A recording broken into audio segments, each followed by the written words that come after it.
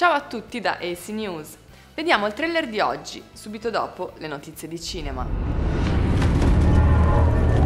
Gangbusters, cowboy in a world without guns, and a samurai with no sword team up to defeat a common evil.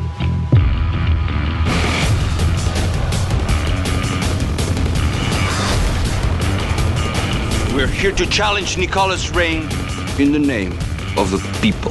Kill them all. Haven't I given you everything a woman could want? Everything except my freedom. The honorable men, they die hard, but they still die.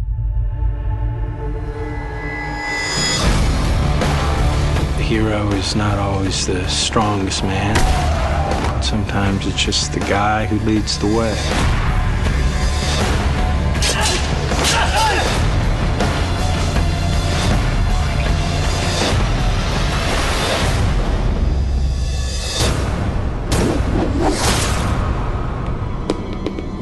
You're the most powerful man east of the Atlantic.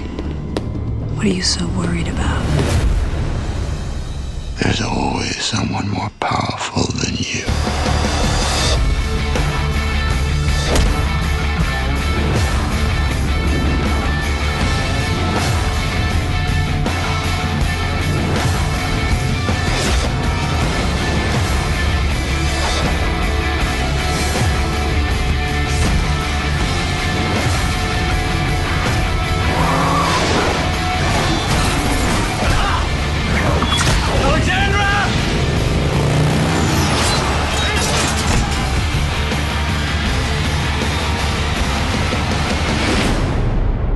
Life's not all about fighting.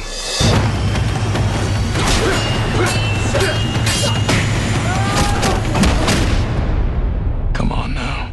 You know that ain't true.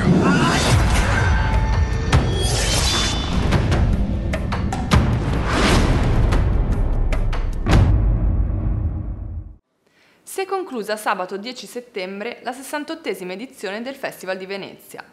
A trionfare è stato il regista russo Alexander Sokurov per il film Faust. La Coppa Volpi per la migliore interpretazione è stata assegnata all'attore irlandese Michael Fassbender per il ruolo del sesso dipendente in Shame e all'attrice cinese Danny Ip, protagonista dell'acclamato A Simple Life. E continuiamo a parlare del Festival di Venezia. Emanuele Crialese ha vinto il premio speciale della giuria per il suo Terraferma, pellicola che racconta degli sbarchi a Lampedusa visti con gli occhi dei pescatori siciliani. Il regista si è detto onorato e felicissimo e ringrazia gli interpreti della pellicola, Giuseppe Fiorello e Donatella Finocchiaro. E per oggi è tutto, arrivederci da AC News.